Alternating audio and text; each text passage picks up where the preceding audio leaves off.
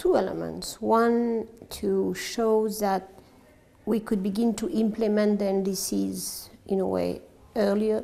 Don't wait 2020 to begin the conversation and the discussion and the mobilization of the funding community, public and then private, to respond to clear government plans.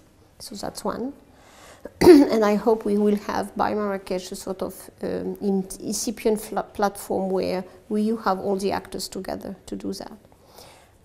The second aspect is we have to look, because of the gap, on these mid-century strategies, that 2050 targets and pathways that are, in our view, not only the government, what is in the agreement, inviting government to present them, consistent with the global goal, and below 2 degrees C and the 1.5, hopefully.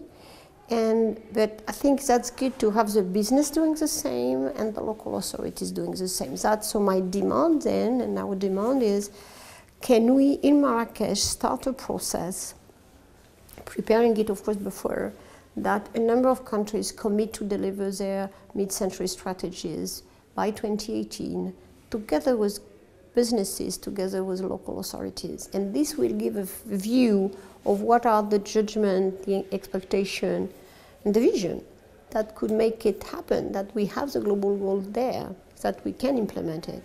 So that for me is very essential. Of course, the involvement of the civil society, because they are about big social choices, big transition in the society.